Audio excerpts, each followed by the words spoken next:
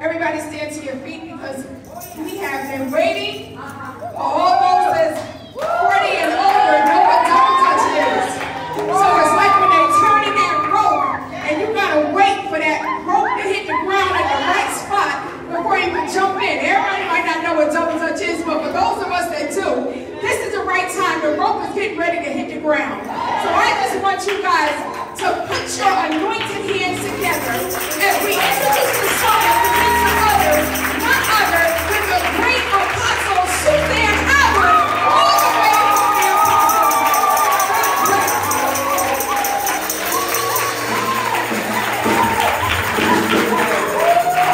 in the house tonight. Are you glad to be in the house tonight?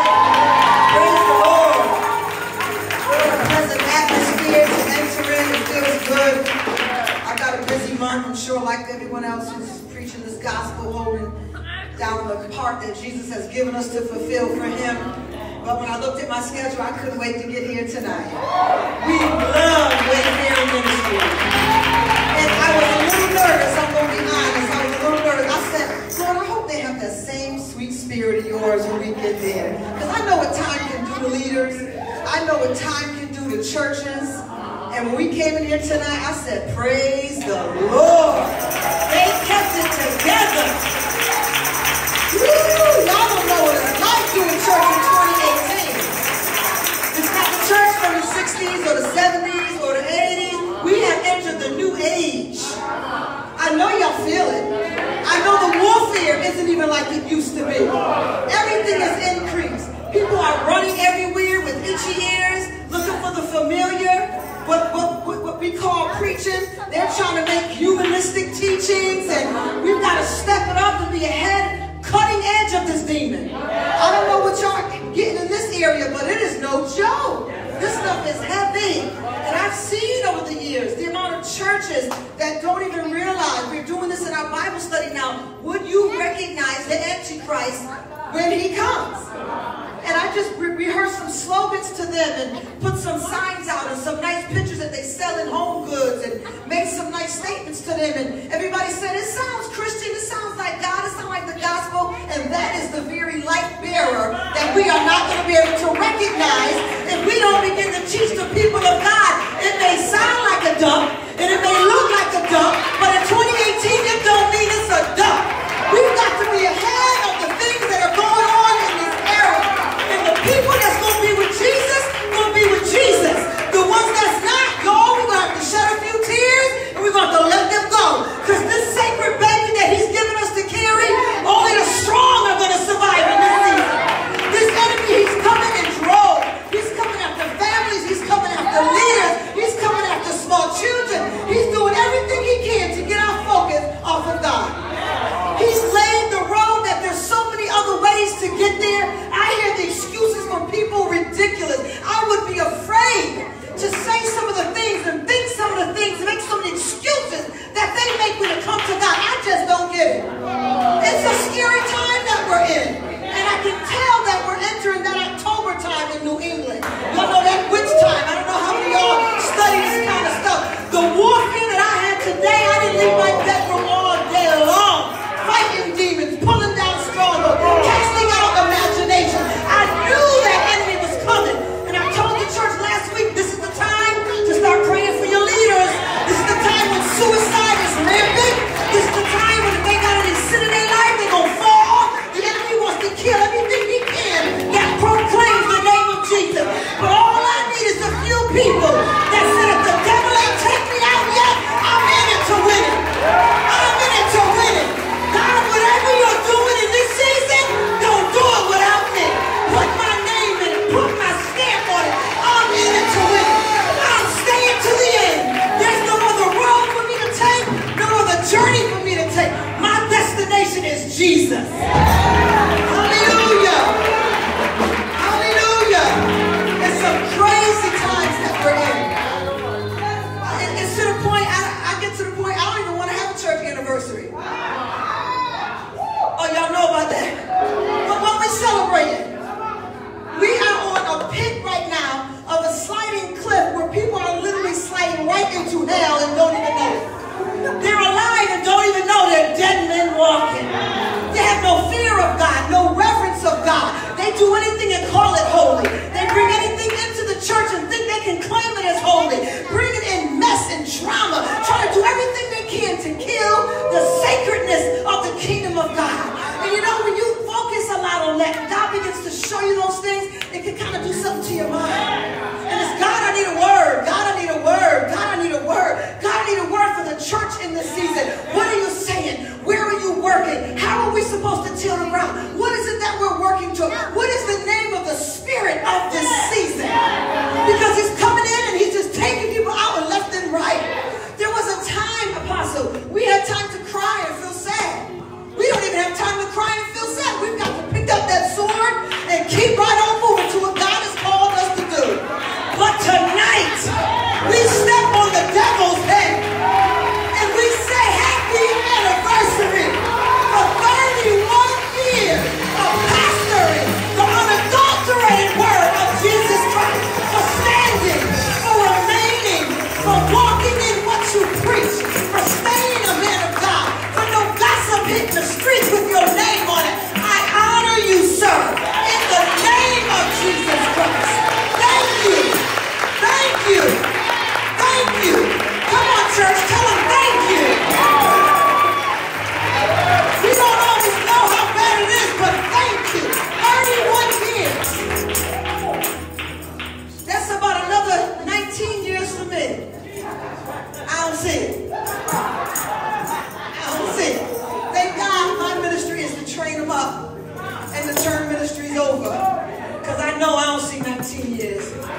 I know that there is a group of people that he's called me to, that he needs me to secure, so that this harvest that he's given us is protected for him. I know what he's given me, because the warfare is tight. The warfare is tight, like nothing I've ever experienced in all my years in Christendom and all my years of leading a church. It is tight right now. And if you don't realize and appreciate the Holy Spirit, you'll see folks that's rich. I would love to have had Kate Spade's life. But it ain't no good without the Holy Spirit. Because as soon as that demon came and whispered to her, she straddled her neck up in a rope, jumped up on a chair and kicked it off like it was nothing. See, you can have all the riches in the world, all the fame in the world. You can bring in anything you want. But if you don't have the Holy Spirit, who's a keeper, you can't enjoy anything that the enemy gives to you. Anthony Bourdain, traveling the world, watched him every weekend. All the different foods that he ate, all the different people that he met. Wow, I said, God, why do these people get to live the life? And your believers, we in this church, tilling the ground and digging up the dirt and casting out demons and praying for families and watching them come and watching them go. Lord, these people have the life. He said they don't have the Holy Spirit. About a year later, I found out he killed himself. All the riches in the world, whoever is being tempted in this season, that you think you need that overtime from work and you miss the church for it. The devil is a liar, and you better stop that nonsense now. It is a subtle setup from the enemy. If he can dangle it in front of your face now, he will destroy you. He will take your wife and steal your destiny. He's doing it so subtle, Apostle, that we think it's God. And sometimes we call it God, just so we can get away with it a little bit longer. But everything that look like God and everything that sound like God ain't God. Tell your neighbor, try the Spirit. They've got to confess Jesus. They've got to know the truth of his word. It can't look like God. It can't just sound like God. Because he said those dear people will deny the very power thereof to change. They may say they're of me. They may say they're preaching my word. But where's the power? You go to church and church and church, and it's so sad and it breaks my heart that some days I just rather stay inside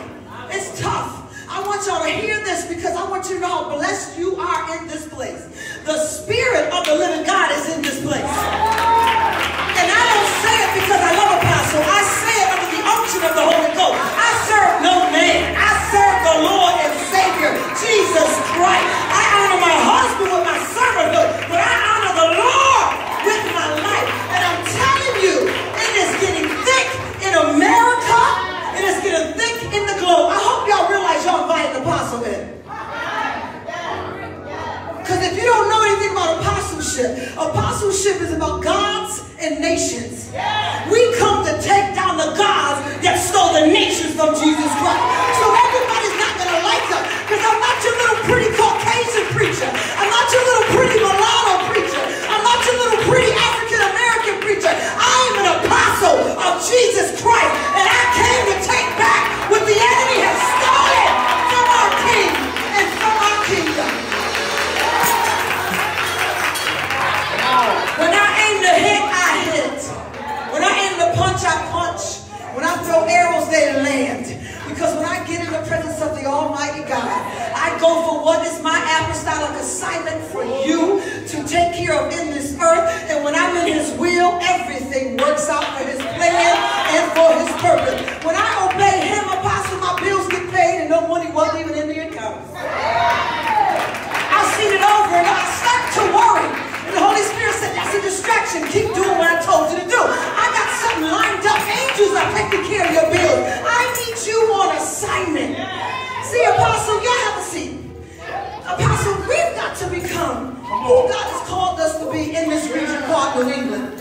We've got a lot of people that's proclaiming the apostleship, but have no clue what apostleship is all about.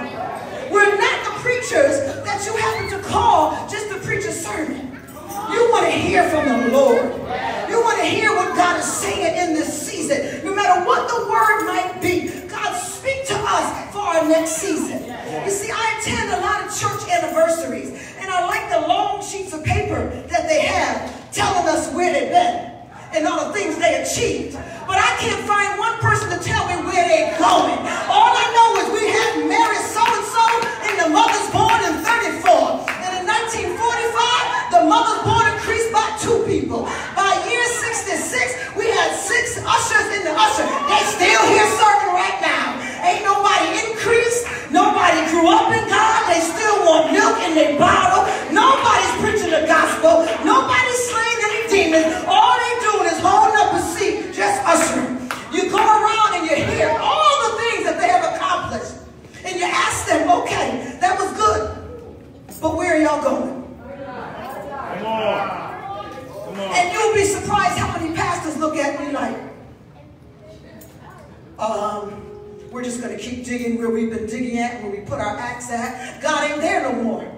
God has moved forward. God has moved ahead. God is in foresight and foreknowledge. And God wants to bring rhema to the church. And we want to keep reminding them where they've been, what we've done, what we've accomplished. What good is us getting together if we're just going to keep going over the same stuff and we're not telling the people where God is telling us to shoot at in this season?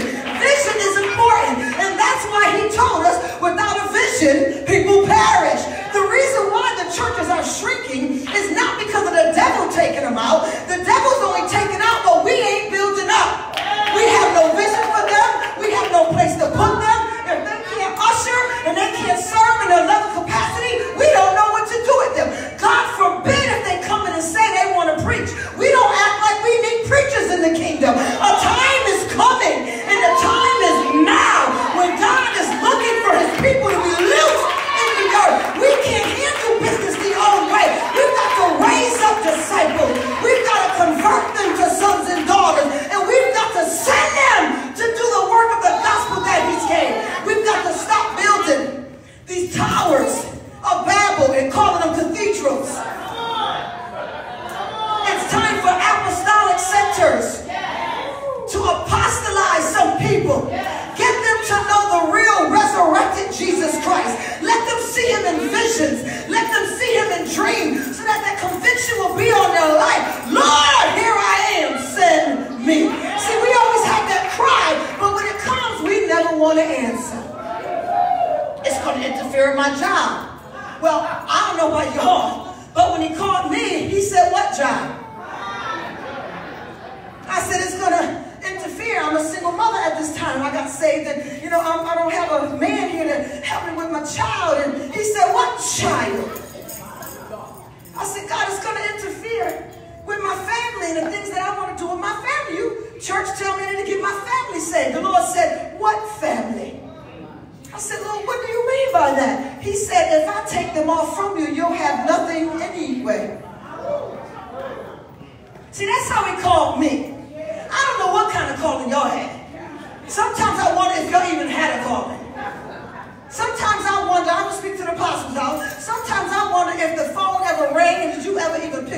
call.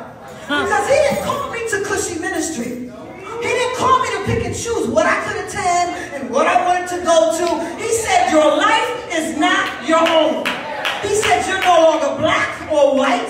You're no longer male or female. I'm telling you to put all that down and follow me. He didn't say put all that down and they're going to come to church when things get right. And I don't know who teaches this, the whole family going to get saved.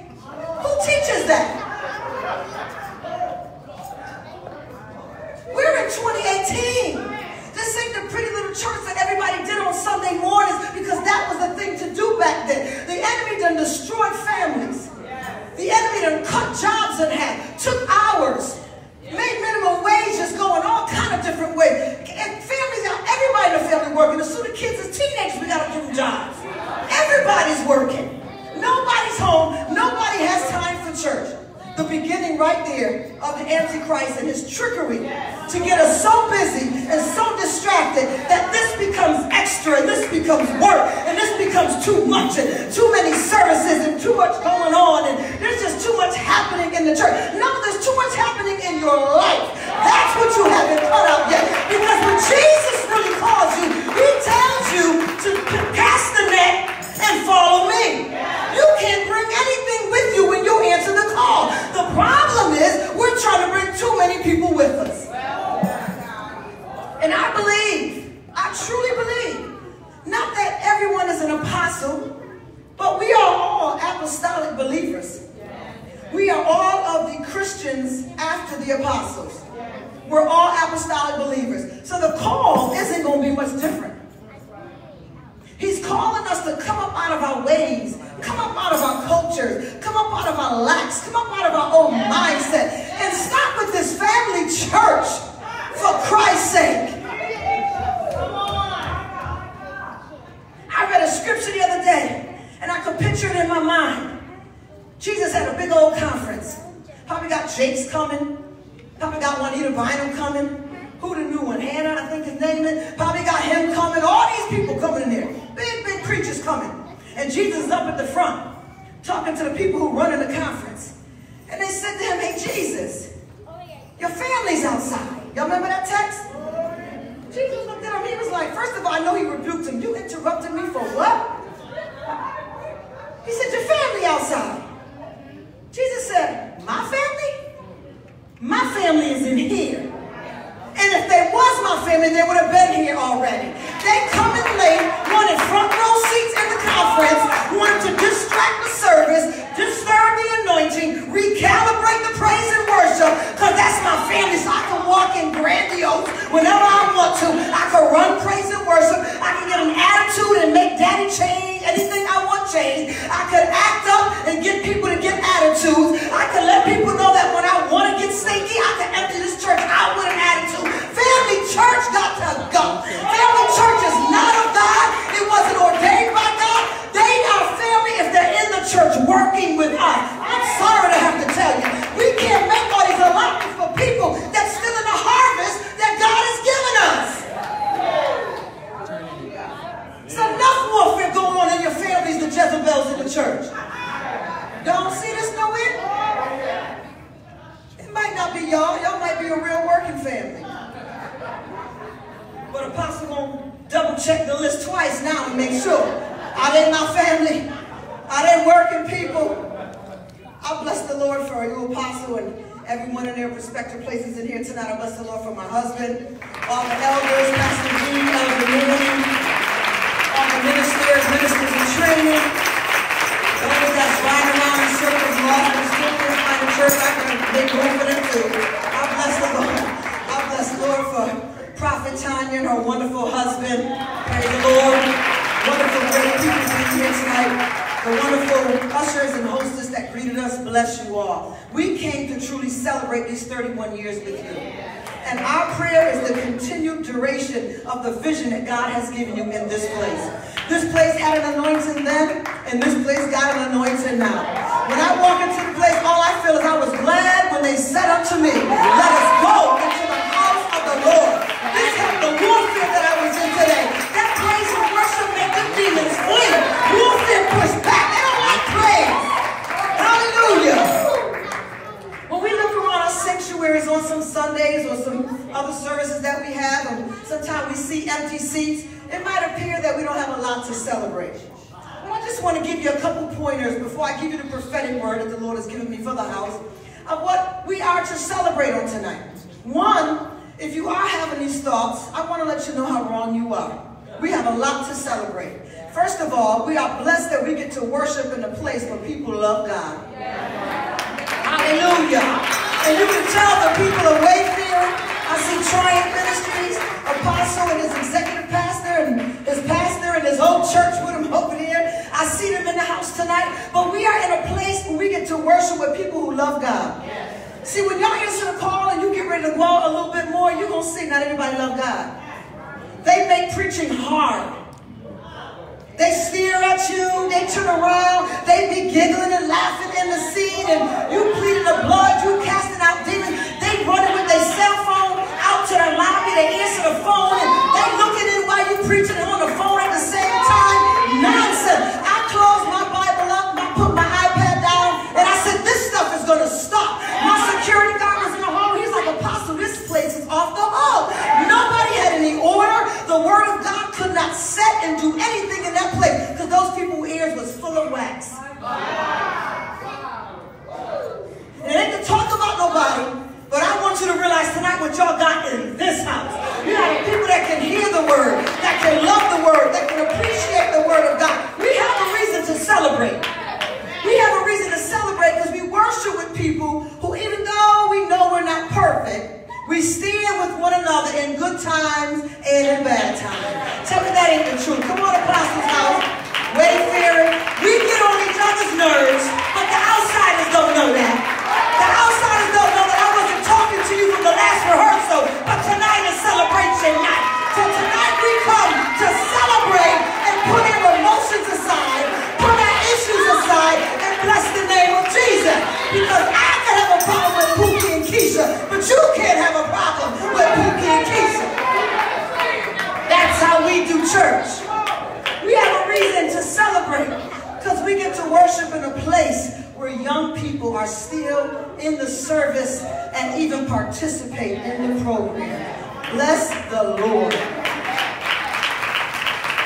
I was coming out of my office last week to go down to the service to get ready to preach, and I had to wait. There was a stampede of young people going by to go into their youth classes. We didn't have any more room in the sanctuary, so now we have to take the children out before class time and bring them upstairs for room in the church. And I began just watching and count them and count them and count them and count them and count them and count them. And I said, those kids ain't going to fit in those classrooms. And the Lord said to me, if they got to come through the ceilings, if they've got to sit on the floor in the hallway, this is the proof that this church is going into the next generation. We've got to stop dismissing them. We've got to stop sitting them in the back of the church. We've got to stop acting like they're dumb and they're stupid. The only reason they don't want to participate is because they hear grown folks' business too much. So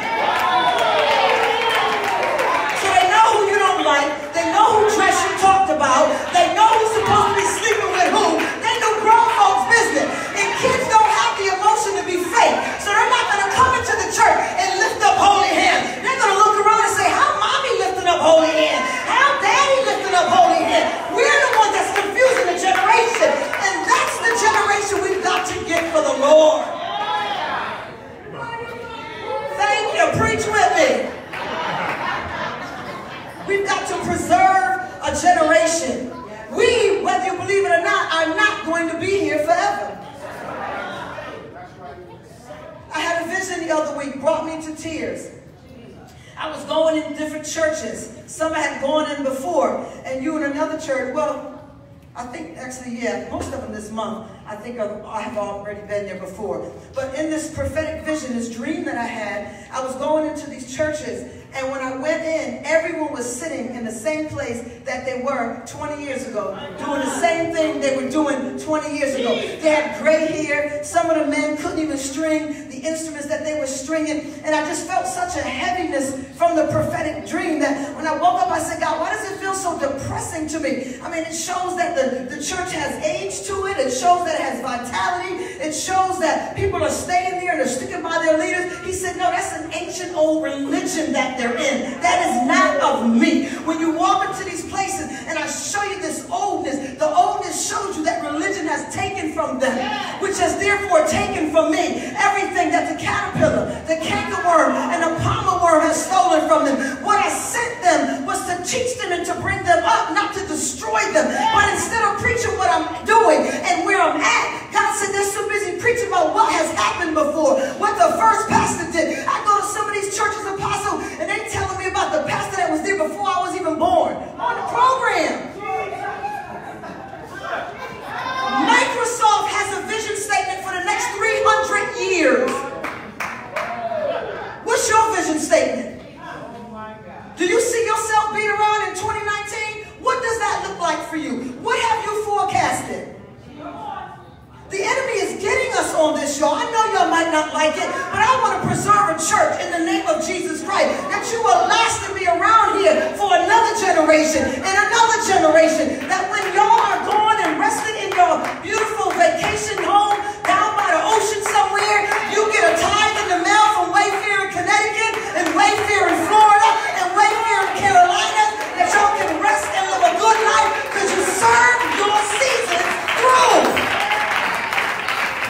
You've got to stop being afraid to raise up leaders. Who cares if they preach better than you? I tell my church, you better preach better than me. How are you going to sit under this woman with this big mouth all these years that love the word of God and you can't preach? You can't break down a Bible? You can't tell me Jesus' arrival from the garden all the way through the New Testament? You've been with who and you can't tell me that stuff? You ain't been with me. You ain't no more Christian than a piece of metal with an engine in the garage is a car. Because I love the word, Apostle. And I can get in the word and I can find myself 5:30 in the morning still in the word. All evening, started like in the morning, all evening, all night. My husband getting up for work and I have to fake sleep. I slide down because his alarm going off and I'm still up. Eyes big, I'm all in the word. Revelation flowing, enlightenment coming. I can't turn it off. So he's tiptoeing around, don't even know I'm with my other man. Woo! Jesus! He don't mind that one. You can't tell me you've been with me and you don't know the word. I was under a ministry that told me for years, the student is never greater than the teacher. So they told me from the beginning, I got my foot on your head. You're going to go as high as I let you, and you're going to preach as often as I want you to preach, and you're going to prophesy under me. Because the prophet is ruled by the prophet of the house, or whatever that religious stuff they used to tell her. And I found out the real interpretation of a student never being greater than the teacher is that today I may be teaching you, Tanya, and you're not greater than I am as the teacher. But tomorrow I may sit in your financial class, and you are the teacher. I am no longer the teacher. I sit as a student under your tutelage and glean from you what I can glean from you. That religious nonsense kept us stuck, and it had me so stuck I was teaching it to our church. Wouldn't let anybody grow, wouldn't let nobody go for it, telling them what they told me. Oh, you can't preach, who you think you are? Now I tell them, preach, baby, preach. We got 12-year-olds preaching. We got 10-year-olds preaching. We talk about the millennials. We already got Generation X, Generation Y. We got the Omega and the Alpha generation. Get a vision, y'all. These are the name of the millennials that are coming up in the next season. I had to beg these young women in our church. How old are they, Thomasina? You pastored them. 23 to 30, 25. Okay, under 30 years of age. We had to beg them to get up and praise and worship. Got a voice to sing, but too busy caught up with Ronnie, Bobby, Mickey, and Mike. They wasn't willing to sacrifice what it was going to take to answer the call of God on their life. So I said, they need their own pastor. So I put her over them. I said, you're going to oversee them, and you're going to pastor them. And we think we're doing something. Because we got the millennials now. We don't just have team A. We got a team B now. All of a sudden, one rehearsal, a little 7-year-old goes to them and says, well, when do we get to sing? Sung so much, tell me if I'm lying, sung so much in praise and worship on Tuesday till she started prophesying in rehearsal. And she started saying how, God, we love you. God, you're the finisher of our soul. You're the maker of our soul. You were there. God, we need you. God, take over our soul. Teach us how to love you. And then she said, and God, some people don't love you. Broke down crying, shut rehearsal down. Everybody threw it over with. I thought I did something, pulling up the millennials. I found out we had the next generation already waiting for us.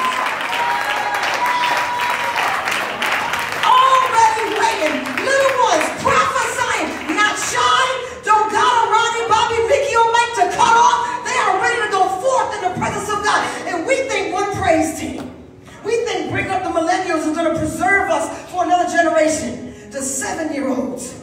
How old is Maddie? 4-year-old starting a flag ministry in the church. And you can feel the anointing when she waves the flag. How old is Danny? On the dance team with adults. It's like we have a whole gap between 30 and 40-year-olds going all the way down to like the 7 and under. Because there's a generation that is rising and they are ready for Jesus. They are ready to go forward. They're ready to learn of him. And we're so busy trying to get these old figureheads to follow Jesus. We're losing another generation, making them sit there or go in classroom. These kids are telling us, now listen, our youth pastor, she don't play with them. She got good curriculum. They can tell you about the fivefold in a second. They can break down what an apostle do, what a prophet do. They can break it down. And they're going to her and telling her, we're bored. They want more. We got a book on how the world starts teaching children in nursery. 4 or 5 years old. The church waits until they're 12, 13, 14, 15, 16. The devil already got them. They're already flossing and everything else. They're not thinking about learning scripture. We're corny to them now. I was also brought up in the church that says kids can't be baptized because they have to be old enough to understand the honor of it and to confess Jesus of a certain age. Have y'all ever heard that? And be willing to get baptized. These same little group of kids came to us and said, we want to be baptized. They had their scripture, their Bible open. Little John, he the Bible, he's the theologian. He came with his Bible open, showing us scripture. I felt like a Pharisee and a Sadducee when I know Jesus came to me. I want to be baptized, apostle. And I was like, we don't baptize. I was like, all right, we'll do it with the streaming off. So I don't get all the hate letters and all the hate mail. Because you know, when you do stuff streaming, y'all, you get a lot of letters, a lot of emails, a lot of complaints. The Lord said to me, that's why I love him. He said to me on the ride home, he said, suffer not the little children to come to me. Baptize them in my name. Prophesy over them to my nation and declare my glory on them for the rest of their life. We had a baptismal service for these little young ones, and I'm telling you, they came out talking about, what was it the word they used? Do you remember? Oh yeah, they came out, they said, we feel drunk. They was like this. I said, watch it now. But they seriously, my hand to God. We are experiencing Jesus in a whole different way in the Apostles' House. I'm learning more and more and more why he gave us the name the Apostles' House. Because of what we are developing and birthing out. We're not bragging. It is not easy. The warfare comes at everything we want to do. Never mind what we do, what we want to do. But this generation that he is preserving to come forward are going to hold down this church, y'all. And I ain't talking about our church. I'm talking about the kingdom of God across the board. We've got to get ahead of where the enemy is and get these people into the call of God for their life. We got reasons to celebrate it. I hope some of that testimony revived you and brought you back. Let's get these things in place for these youth. Let's give them a place to prophesy. Let's give them their own prayer time. Let's not push them at the altar. We don't have to push them to the altar anymore. It's beautiful. And they're bringing us back to a place where we want to know God in the fullness. Y'all know we get weary and well-doing. We just get up sometime in form or fashion where the desire for him is even greater on us. Where I want to experience what the youth are experiencing. I want to feel Jesus like that all over again. I want to feel him in the morning. I want to feel him in the night. I want to feel him when I'm in warfare. I want to feel him when I'm in the mood. I want to feel him when I don't even want to do it anymore. I want to know him in the trueness that he is. The way these young people are experiencing him. So for all these witches that are praying against us, against apostles and pastors and taking them out, last October, 3 pastors that I know in our region, heart attacks. 2 of them, in order to recuperate from the heart attack, had to go down south to get up under this Jezebelic warfare. Because there's no joke up here. Honor your leader. The fact that we still standing is nothing but God.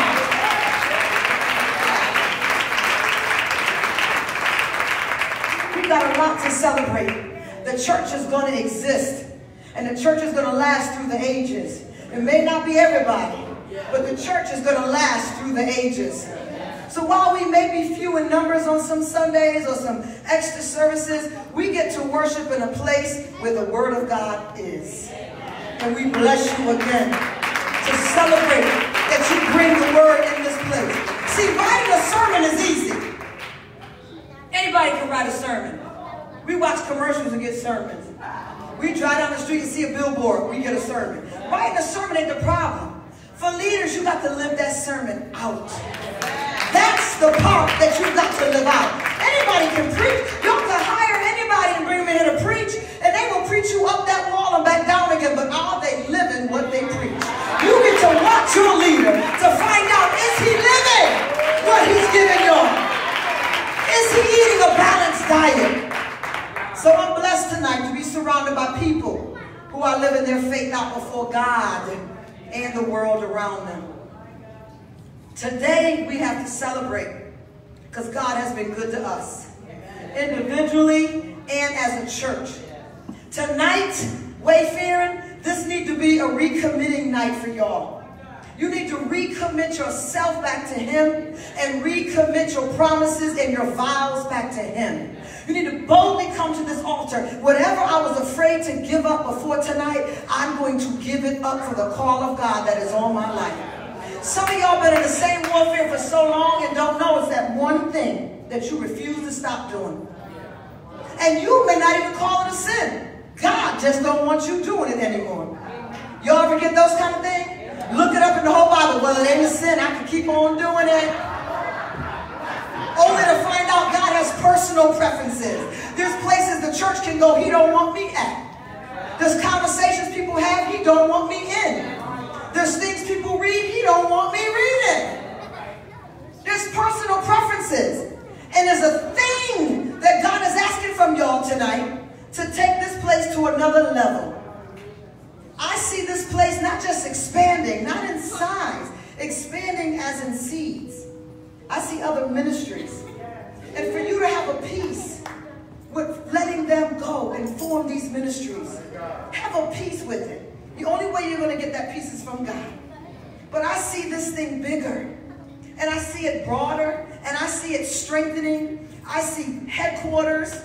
I see coming together for teaching. You love to teach. I see teaching of this leadership. Every year having a conference of your pastors. I don't care if it's 6 or 8 to start. You've got an anointed ministry. And it's hard for us to want to let people go. I know it. Sometimes when the Lord be reminding me, I got you on a deadline with so-and-so. I'm like, Lord, I don't even know if I can minister. Woo! And God says, I need you to let them go. Because this is a feather in your cap. Y'all know about that? That's too old-fashioned for y'all. When you got a brim, right, sir? You got that feather in your cap? That's a good thing. A brim without a feather, you ain't saying nothing. Absolutely. It's a feather in your cap. When God trusts you to send out other ministries. But see, the problem that has kept us so stifled and so stuck was a few things that I'm going to touch on tonight, and then we're going to be out of here. Is that okay? Somebody say, thank you, Lord. Thank you, Lord. In Joel 2:25. Joel 2:25. had to change this, Apostle, because the Lord, I pretty much got my 5 sermons set for the month where I'm going out at. And Brother Randall asked me, what's your scripture tonight? I was like, oh, I don't even know what church I'm at right now. Let me go in here and look at the iPad and see what the Lord said to this house. Because I specifically pray before I go to a house.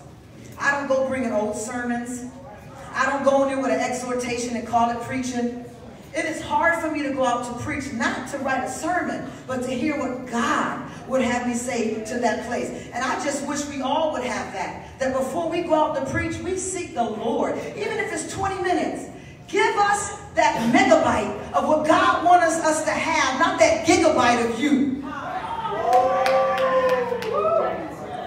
Joel 2:25. And I will restore to you the years that the locust hath eaten, the cankerworm and the caterpillar and the palmerworm, my great army which I sent among you. Hallelujah. The Lord's word is already blessed. There are many tonight that have gone through and are going through but are still standing with Jesus through this new age. Y'all don't even know the delightment that I have inside of my heart right now to see each and every one of you, because I know how hard it is in 2018 to remain a Christian. There's a lot of temptation. There's a lot of things going out there. You know, you got people that's turning down church service to stay home and watch Scandal and Empire. They don't want to be in church because of power. It's just so much stuff that's just tempting people so easily. Nowadays, some folks even told me they stayed home for The Voice. I'm like, do y'all see that this stuff is the stuff that is distracting you? And if these easy distractions can get you, the enemy's got you without even a fight. He said the very elect got to be careful that they make it in. You're not even considered an elect. You're taken out.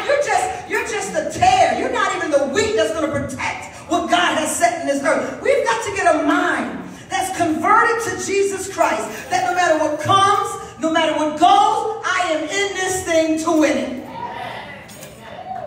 I was prophesied years ago, eyes haven't seen, nor have ears heard, and I'm holding on to that. I'm holding on to the prophecy. So today I come to prophesy and declare a promise from the Word of God. This is a promise tonight of restoration. He's going to restore. Because some of the people that left Apostle were supposed to be under you and having ministries under you. Some of them have gone out and tried to start ministries. Some of them got out and just couldn't do anything. Pride has kept them from coming back to you. And when the Lord showed me that in our ministry, I began to pray, and they began to turn and come back. Well, I realized that we have just gone through a season where prodigals were coming back home. It's where they belong. When they come back, your people have got to be prepped to receive them. Y'all can't beat them up. You can't judge them. You can't argue with them. You can't make them feel unwanted. You can't tell them you shouldn't have left. You got to say, welcome home. That woman on the other night prophesied Joe was coming. Here's my seat on the front row. We want you back here because this is destiny. And we realize that you may be cuckoo for Cocoa Puffs when you left. But something got sober in you for a moment. And you heard Jesus enough to turn around and to come back home. Somebody got to give them a hand clap and a praise. Because if they belong here, we've got to want them here. Can't be with that, Apostle. I know you love everybody, but I'm just, to be honest with you, I don't really want them back here. One vision, no division. Sit down and be a disciple. Sit down and be converted to sons and daughters. And hopefully get ready to be dispatched to a nation. One vision.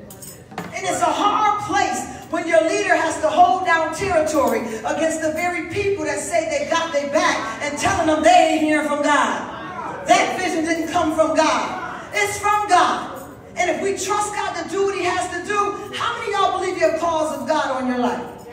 I ain't going to ask you what. Just show me here. Be proud of it. How many of y'all believe that you're supposed to be doing full-time ministry? Very good. How are we going to do it if y'all keep making us lose everybody? We trying to cut the rent check and the air conditioning check. And then the heat bill about to start up again. We're in New England. How are we going to cut you a check if you only think the 12 of us need to make this thing happen? I want checks for my people. And I tell them to their face, I'm bold about it. I said, you need to be paid, you need to be paid, you need to be paid, you need to be paid. We work hard. These folks in church all day long with me, on the prayer line for free, in rehearsals for free, playing everywhere I go, even in the church. They need to be paid, Lord. I desire for your people that you put to under shepherd with me to get a paycheck in the kingdom of God. And I'm not going to stop until I start writing checks. Because I got vision. And I know that the work we give to God would be so much better if we got them before they was tired from a day job, tired coming in after a third shift job, tired after they had to deal with everything else. This is your job. Sing, praise, and worship. You get paid. Did y'all not know that David's team were paid? The intercessors in David's kingdom were paid. Why the church got to keep operating with one person driving a Maybach and the rest of the people can't even keep their lights on? I don't have that desire. I want them. I told them, and after we do paychecks, I want us to get a house. And whenever y'all want a vacation, the keys is on the wall. Y'all log it out. The Davises got it this weekend. Lisa got it this weekend. Joy got it the next weekend. Elder Tangi got it in April. We should have a house that we own so that our people can vacation and vacation well. I don't do stuff cheap. I want them taken care of nicely because we serve the Lord in experience and excellence. We don't wing what we do. I don't accept anything from them. The people that walk with me ain't no joke. If y'all can't tell about me by now, I don't take anything for the kingdom of God. If you can't bring excellence, go have 2 seats. Thank you, Jesus. Am I all right? Okay, so he ain't mad at me. We stood through this new age. So today I got to prophesy what God has given me. I want to deal with the locust. Are y'all ready? I want you to understand that the locust is not only something that is set for devastation and spiritual devastation, but the word locust comes from the root word rava, R-A-V-A-H, which literally means to multiply into multitude. So when the locust, he said, would come, he said that they will multiply into the multitude. It's spelled also in another form of our language as it changed, resh, R-E-S-H, the word Beth, and the word he, H-E-I. These letters and their order indicate that when a multitude of difficulties come upon us, it drowns out the still small voice of God. See, when the locust came, some people couldn't stand through it. It drowned out the voice of God. They couldn't hear their shepherd's voice. They couldn't hear the Lord's voice. So they started hearing other voices. They had voices coming into them telling them so-and-so don't like me. And you need to leave this church. Oh, they're about to move to another location. They must have spent all the money on apostle. And ain't no money in the church. Oh, this ain't consistent. Oh, this ain't. They started hearing voices. See, we have prophets in our church that tell us, Apostle, when I come in, I can literally hear people talking about me. I said, is it people or is it the devil? Because people who hear other people talking is called bipolar. And there's a lot of medications on TV that you can take for that and sit back down and remain in church.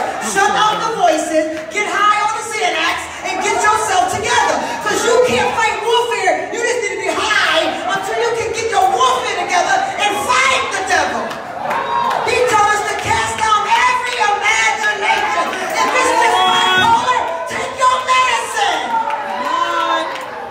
You better speak that truth. I can hear the people talking about me. Wouldn't Satan just love that? Bipolar ain't even as bad as it used to be. Everybody got a little bit of bipolar in them. Since I started Soul Detox, I found out all the traumas in our life. Everybody got a little smidgen of bipolar in them. But if it's to the point where it's talking to you that loud, hey, it's on TV now, baby. It ain't no big deal. Go get your little dosage. Hook your little brain up. Get them chemicals lined up. Stop thinking it's a prophetic voice. You got some bipolar issues. Take your pills. Let's get a little counseling, and we can restore you back to who God has called you to be. You don't hear God saying what He's going to do in your life life for the next year. You don't hear God saying who the next president going to be. You didn't even know God was putting this president in, but I ain't going to have y'all fight with me tonight. I knew. Out on my face. And I came and told my church who was getting in the office. We got it recorded. It's on video. I told him the 3 things prophetically that he was in that office for, what he was going to do. And then somebody reminded me the other day, Apostle, you said that he was going to be about borders. And you was right. And you said it was Katrina. And you said to buy stock while we're under President Trump, because he's going to bring the stock up. She said for the first time in her life, she got Nike stock. Nobody said it was going to be Trump favorite people, but he made an economy for us to buy into it. We couldn't afford Nike a few years ago, but through the warfare, Katrina went on and bought Nike. Go ahead, baby. Somebody bless God for her. That's what I'm working in the apostles' house. I'll let them know. So when I found out in the Jewish centers, when they're preparing their Jews for their rabbinical teaching and learning, one of their ministry classes is the stock market. Before they can be rabbis, they have to learn the stock market. So they're in their little rooms all night long trading stock. And we're going to get blessed by tithes and offering. Bring your tithes into the house, that there won't be room enough to... If the tithe is for the storehouse, how you going to get rich? Y'all better go buy Nike while you can still afford it. I'm telling you, to the point that the Holy Spirit even told me that pharaohs in the old days, there was 3 of them that I studied, that one of them wore a red hat. All of a sudden, this president get in, he got his red baseball cap in a little glass case sitting on the stage where he comes in the presidency. I'm crying because I'm scared. Because he wouldn't have been my choice. But because of what God told me, I had to stand with him. Oh, y'all hate me if y'all want to. I'm going to tell you how you really know when God called you. When you got to stand for pharaohs that you don't like. When you know things is wrong and out of order and God said, touch not. I'll put him there. And anytime I put a pharaoh in office, it's because I need to bring Israel back home. And the quicker we get it right, the quicker we could get from underneath this oppression. But instead, we on Facebook. Oh, the white man. Oh, the orange man. Oh, the White House man. Oh, the conservatives. Oh, the Republicans. This ain't got nothing. And I said it like that on purpose. This ain't got nothing to do with Republican or Democrat. This is a turning of the Antichrist. When you look and see he has been the only president that has stood up for Christians, like it or not, Hillary Clinton and the rest of them want to bring in abortion. One of the first moves of the Antichrist is abortion. Study, y'all. We can't pick by how they look anymore. The Antichrist said, I look like a light bearer. So I'm asking the Lord, who's next? I want to know who's next. And y'all should be asking who's next. You know why? Because the world wants answers. People like, I got pastors that ask me, Apostle, which candidate's getting in the White House? I told him why, and I told him the 3 things that his office was about. Then people ain't about talking to me no more. Done. And then they even get on Facebook now and say, yeah, I heard a while ago that somebody prophesied that it was going to be a pharaoh, and that's why God chose him. That doesn't make any scriptural sense. I said, unfollow. I ain't got time for your nonsense. There were so many people in the Bible days that missed Jesus. They didn't know it was him. They couldn't recognize him. And if I think everybody going to be with me, I'm crazy, going to lose my mind just like them. We've got to hear what the Spirit of the Lord is, what he's doing, and why he wants to do it. And when we can get on TV, when we can get on live stream and tell New Haven and Hamden and Hartford who the next president is going to be, why God is put, them folks going to come running in here because the church ain't had no news but old news for the last 200 years. Talk about it. Nothing going on. We can't even tell who in the church that ain't supposed to be with us. Come on. We're a lighthouse. Yes. And we're supposed to be cutting edge. Yes. And when you hear the what's the name of that thing? You came out of all that religion that they be reading when we go out. What is it? Huh? Church history? Church history. We're only 12 years old. We ain't got no history. Okay? Church history. When you hear about the church history, you don't hear about apostles and prophets, evangelists, pastors, teachers. All you hear is mother's board, usher's board, the committee, the women that fight to serve communion. I mean, I don't want to go to church there either. Sorry, y'all. I have to confess I am a real apostle, not by choice. I would have chosen to remain an usher. It was nice. It was peaceful. Once them evil folks pass you by, you done for the rest of the night until they leave up out of the church again. I'd rather be back there. We eating, we gone, we sharing mints, we got our feet up while the good preachers is preaching, and we don't start work again until they punch out. I would have preferred to just stay an usher. So I don't boast in this thing. But the Lord said, while you're there, let me go on and use you. So that's what the locust came. They came to draw out the small, still voice of your flock. Then the cankerworm came. And the cankerworm, the word is yalak, Y-A-L-A-K. And that actually means to lick or lap. And the Hebrew letters together in their order indicate a loss of hope. Some people left not because they didn't like you, not because they believe in you or your leadership. They lost personal hope.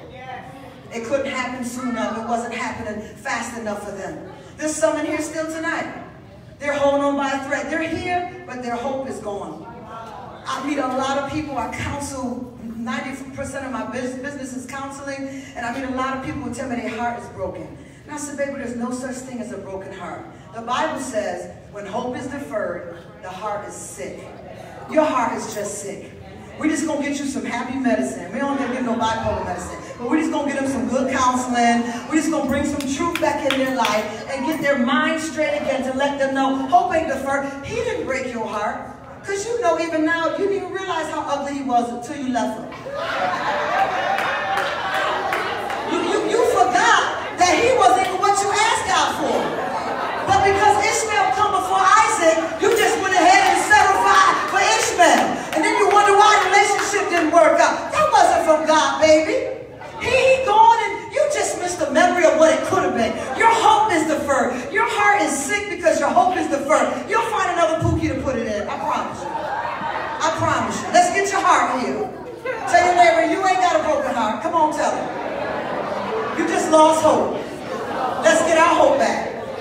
Don't be afraid to talk to us. We need a word from each other tonight. Loss of hope is what the cankerworm defined. But the Bible says in Psalms 118:5-6, in my distress, I prayed to the Lord. Not pastor, not the prayer ministry. It was my distress, so I prayed to the Lord. And he answered me. Do y'all get that? I was the one with the distress. I'm the one that had to pray. And the Lord answered me. And he rescued me. He is for me.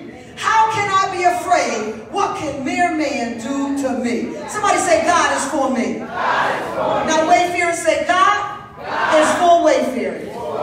And y'all shall live and not die. Come on, let me give you the caterpillar. Hallelujah. I was so blessed. I'm not even going to cheat y'all out of that. I was so blessed to come in here tonight and see familiar faces. I said that when that brother reached and gave me that real hug, I said, that's what I'm talking about. I look over here, I skid a little bit more. I hit the musician department a little bit, looked around a few more rows. That's a blessing, sir. That's a blessing. Hallelujah. The caterpillar. Y'all ready? The caterpillar in Hebrew is chasel. C-H-A-S-E-L. It means to devour. To devour. I'm not going to bother to give you the 3 words. Y'all follow me somewhere else. I might preach it again. The caterpillar devours you with fear. He comes to bring fear. Do you know how many people in the church suffer with fear? Been in the church all our life and got all kind of fears plaguing our mind. And we're trying to move y'all up and move you in and lay hands and anoint, and that fear just won't let you go. I'm telling you how to pray tonight and rebuke that caterpillar. Because it came to steal, kill, and destroy from your life. Exodus 23:22 says, but if you will indeed listen to me and obey my voice, I will be an enemy to your enemies and an adversary to your adversary. Anybody got any enemies or adversaries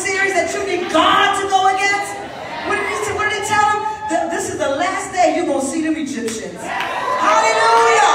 That person on your job, that's the last day you're going to see that Egyptian. Your in-law family, who got some people they married into. Oh, that's the last you're going to deal with that crazy man. God is going to be an adversary to your adversary and an enemy to your enemy. Tell that lady over the Tupperware committee in church, I'm about to be elevated. I ain't fighting you to give Pastor his Tupperware no more. I'm not fighting you for the communion gloves every Sunday. He's about to elevate me. Pastor, I hate to bother you. I really hate to bother you. But, y'all know what bumped me, right? Everything preceding it is out the window. I hate to bother you, but so-and-so and so-and-so got a fight over the communion gloves. So-and-so forgot to order communion. I said, so what y'all gonna do? What you gonna do calling me? What you gonna do? Well, I guess we're gonna run out to morning glory. Obviously, y'all ain't got no morning glory. Y'all ain't got no communion. What you gonna do? Church ain't got communion. I wish I could just have a seat next to you. Could you imagine? So what you gonna do? They didn't know what to do.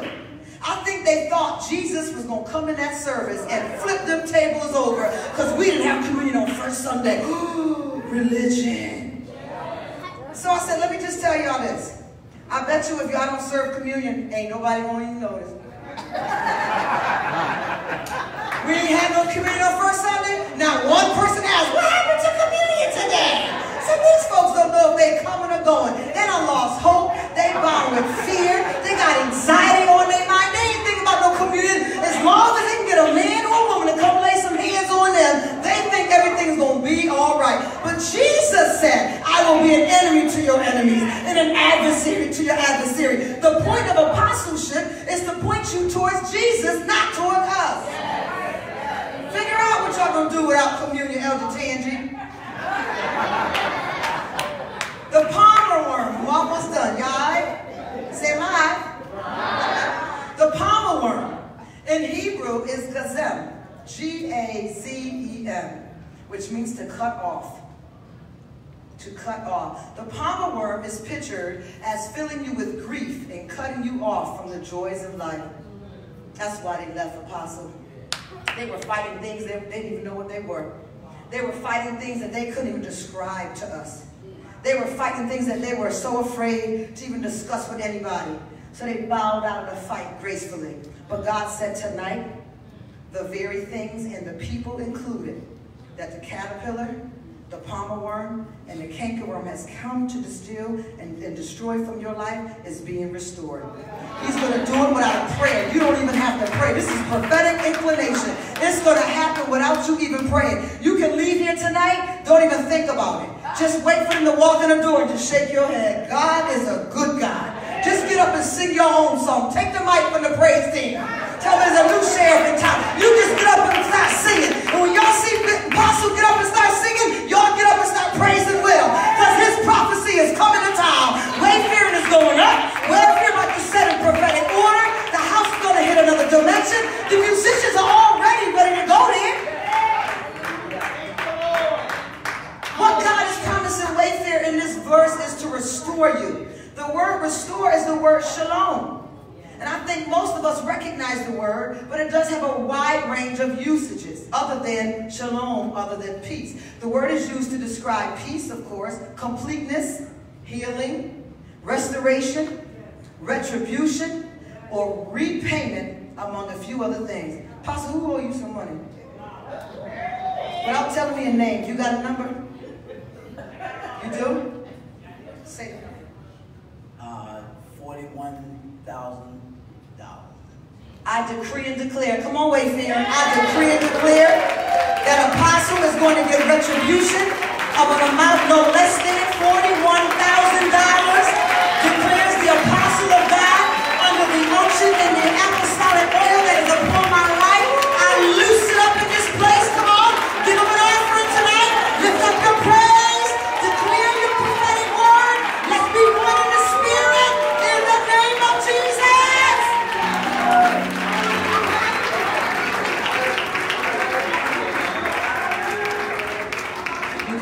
Wrapping it up.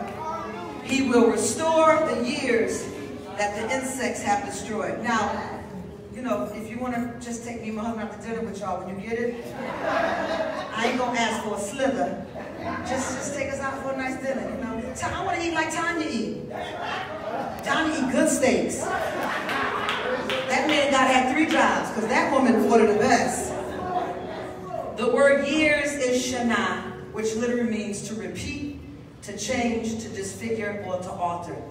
It can also mean again and again. The word years that the insects have destroyed. The word years is shana, S-H-A-N-A-H, which literally means to repeat, to change, to disfigure, or to alter.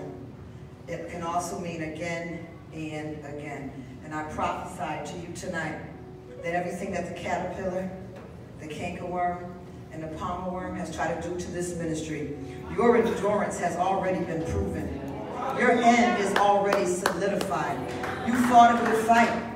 And you've also boxed like a boxer who was on his skill. Apostle Paul tells us we got to know how to box. We can't act like somebody who's hitting the wind. God said to let you know you've never hit the wind, man of God. Even in the days that you felt like you said to your wife, honey, I think I missed it. Baby, I don't think I hit it today. I don't feel that it was what the people wanted. And maybe I'm just not here and bringing them what they need in this season. God said you haven't hit the wind one time. Your stride has been perfected in Him. You've been called and ordained by Him. And for that, He's going to give you retribution. I prophesy to you tonight into Wayfaring Ministries. Go up and go higher. Go up and go higher. Challenge and challenge some more. Because God is going to broaden this horizon. And He's going to take you outward. He's not going to build you up. It's not cathedral. God's not interested in it. A lot of those Catholic buildings are for sale right now real cheap. He don't want us going up. He wants us going out. And when we got into Catholicism, that's when the church took its hit. That's when we started with all them garbs, walking around. How did Jesus and Peter and Paul walk around all the places with the KKK hat on and the long garb?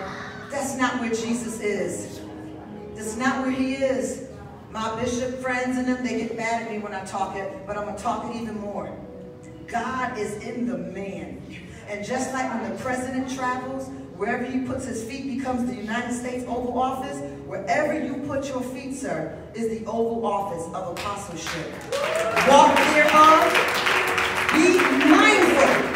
Don't give it away. God said you gave too much away. He just dropped it in my spirit now. You gave too much away. Don't give it away. This one is for you. Where you want to live? Y'all staying in Connecticut forever? No? South? South? Okay, we're going to leave. You don't want them to know yet. I don't blame you. Folks are right there. Our people are when you leave, Apostle, we coming with you. Go your way. You better live across the border. Me and Pookie finally going to live our good life now. Okay? Me and him going to have a good time. 200 children. I bless the Lord for you, sir. I bless the Lord for everybody in this house tonight. Thank you, Wayfaring. Thank you, musicians. I leave a blessing in this house. In the book of Matthew, the word teaches that when apostles leave, if they're not received, they can take a blessing and not even leave a blessing. I leave a blessing on this house tonight, on the work on this house. Continue to do what God has called you to do. I love you all in Jesus' name. Amen. Who's taking the mic?